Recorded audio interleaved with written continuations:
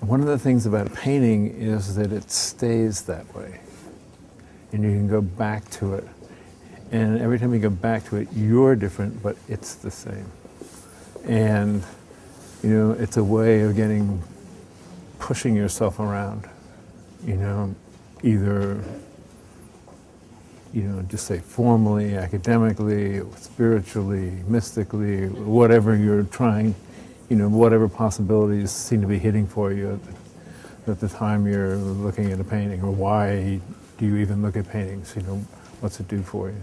But you know that it's always going to be there, and it's going to, it's a stable thing, and you aren't. It's that reference, it's much more comfortable to look at it. You know, figural work. I mean, people like it, you know, they look at abstractions, I don't understand, you know. Well, you know, of course you don't understand, it's complicated.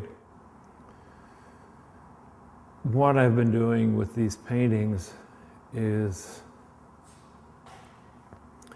you know, I got to start, I work them, and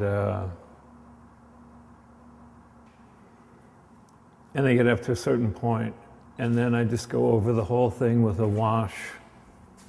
And, you know, like I just scrape it all, you know, work it with a knife, just to keep the paint thin, but then also I work the drawing that's underneath it to make sure that it's coming through. And sometimes it just bleeds through. I think art's a humanist endeavor, you know.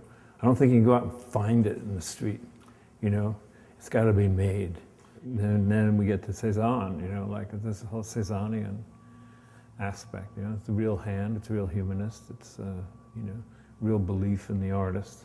I mean, there's technical things about this one that worry me that I might, you know, I've done a lot of erasing after a certain point, and so there's a glaze buildup, and that sort of interferes with the way you read the surface. Now I'm trying to figure out, does it interfere enough to like totally disrupt it so that it's unsuccessful, and or, you know, and then this all has to do with, you've built up a whole set of rules about, you know, the plane, the paint, the picture, you know, the whole. And how is this going to operate within all that set of rules, or do I ignore the rules? I mean, you know, they have all these rules, and you know, you're not supposed to have any rules. Although now my biggest influences, I would say, are like Asian painting and, you know, calligraphy and stuff, and thought. I'm still very Western. I'm a Western trained painter. I'm out of the Renaissance.